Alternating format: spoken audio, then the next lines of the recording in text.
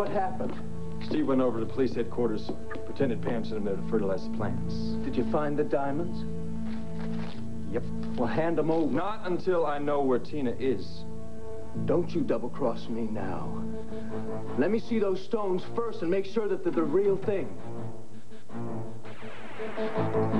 Come on, let's see them.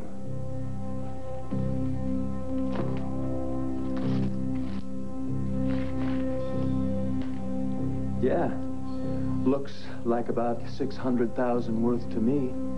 Ought to be enough to change your face. Problem is, it won't change what's inside. You'll still be a murdering, drug-dealing creep. Now, where the hell is Tina? What's left of her, you mean? Man, you must be desperate. You saw those falls. No one could possibly survive that. Why, you... I might be a murdering, drug-dealing creep, but you're a stupid fool, Holden, and it won't be any loss at all to this planet when I finish you off. I'm amazed at how stupid you are. Damn it, I had no choice. Not if Tina could be alive. Bottom line on love, Max, is that it distorts your thinking. Never fails. Now, I gotta find myself another disguise, so you and I are going shopping. I've never been too fond of shopping. Would you prefer to remain here, dead on the floor? No, I'd rather go shopping than die. But anyway, you promised me that letter that would state that I wasn't involved with you or Medina in that coke ring. Oh, sure. And while I'm at it, why don't I just drop my parents off the line, too, huh? Or better yet... Don't move, Jamie. I've lost all family feeling, buddy. Not as much of an idiot as you thought, huh, Jamie? Hand over the gun. Do it, Jamie. You plug him and I'll get you first. Oh, Jamie! Oh, my God. Oh, my God. You two stay put. You've got great timing, Cassie.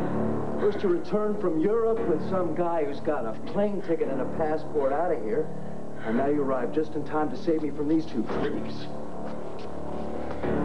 Any particular reason why you've still got that gun, Uncle? Why don't you slide it over to me, real nice and easy?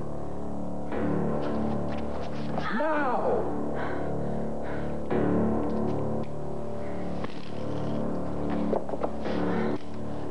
All right. Cassie and I are gonna back on out of here. Leave her, Jamie. Take me instead. Or me. No, look, if anyone should be hostage, it might as well be me. What a willing group. I'd love to take all three of you, but I think it would get crowded in the car. Jamie, please, don't kill anybody. I'm not. That would bring too much heat down in this place.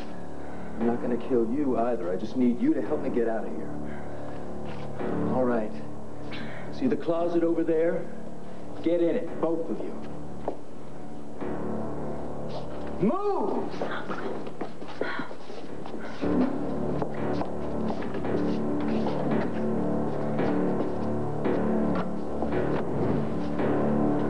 Jamie, where you let her go? Sure.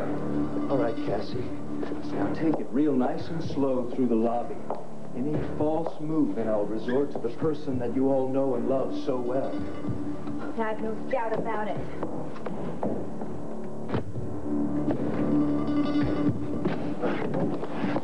It's liable to shoot her, John. We gotta call the cops with the make on the car.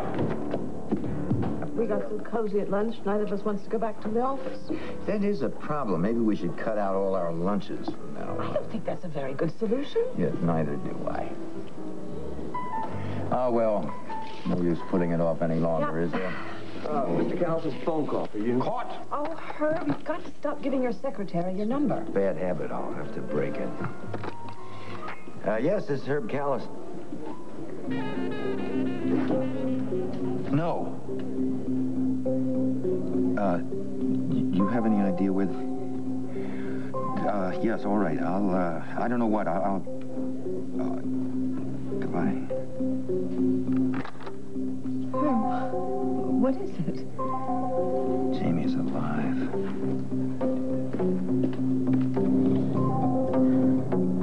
No, you're not turning under 21. Then how else are we supposed to get to the costume company? Just take the back roads, Cassie. I'm sure Max and Uncle John have already turned in the make of your car by now.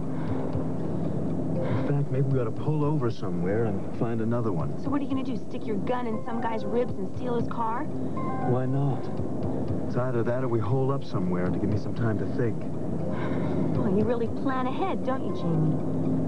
Didn't expect Holden to be working with my Uncle John. Yeah, neither did I. What did you show up for? Because I have a low IQ. Listen, Jamie, why don't we go to John's loft? What for? Cocktails? No, because he has a makeup kit there. Maybe you could come up with some disguise. He uses it for undercover. It has a wig in it and everything. Why are you being so helpful? Because I'm afraid if I don't think of something, you might kill somebody. All right, John's apartment. That's a good idea. No one will expect to look for us there. I'll just get into a new disguise, tie you up, and be on my way. That's all you're going to do to me? Tie me up? Just head on up to John's. And remember, no major thoroughfares. Let's see if the infamous Jamie Sanders is on the airwaves yet. Make people start believing in ghosts, huh?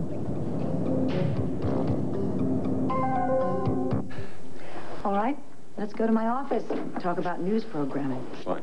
Dorian! You're not going to believe this. The police have been looking for you. What is it, John? Cassie?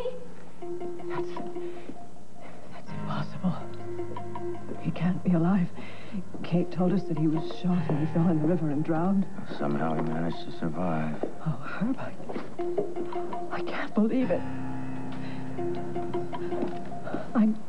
I know what terrible crimes he committed and how much pain he caused people, but maybe we can reach him. Maybe this is a chance for him to atone, change. I've got to go to Argentina to see him. Judas. He's in Landview. Landview? Yes. Is he in police custody? Oh, no. He's on the run, trying to cut a deal with Max Holden. What kind of deal? I don't know the details, except Max and John tried to trap him. Did they hurt him? I wish they had. I'm sorry.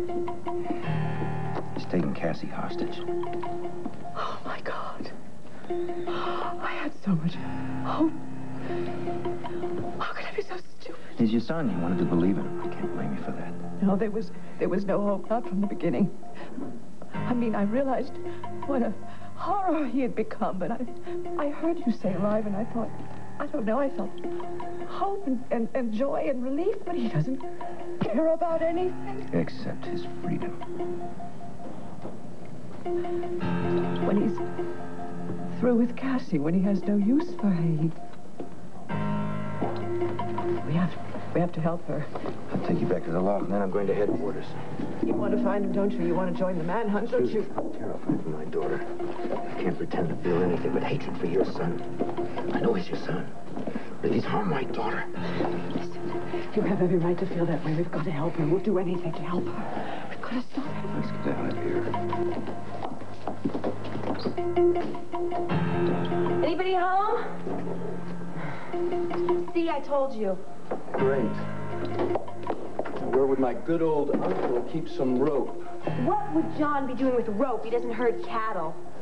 You're a real comedian, Cass. But if you don't get constructive real quick, I'm going to have to knock you over the head. Rope. I don't know where he keeps some rope. Here. Rip a nice long strip out of that so I can tie your wrists. Must be one of your dad's, huh? Hey, you know my father's been living with your mother, right? Yeah. They came by the Vernon Inn one day while I was painting. They were practically making it on the floor. It's great to see my mother grieving so much over my death. Yeah, unending grief, right, Jamie? You had to come back. You had to hurt more innocent people. If you were going to stay alive, you should have just stayed in Argentina.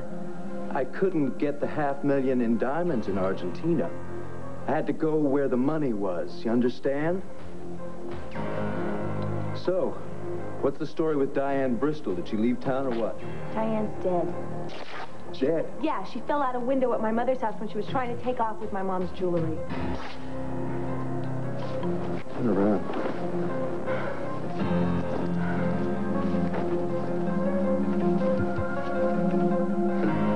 She told me all about you, Jamie. She told me about you blackmailing her, Allison Perkins. All right, just shut up. I'm trying to think of a way of getting out of here. All right, right, where's that makeup kit? It's in the bathroom. Good. Let's go and get it.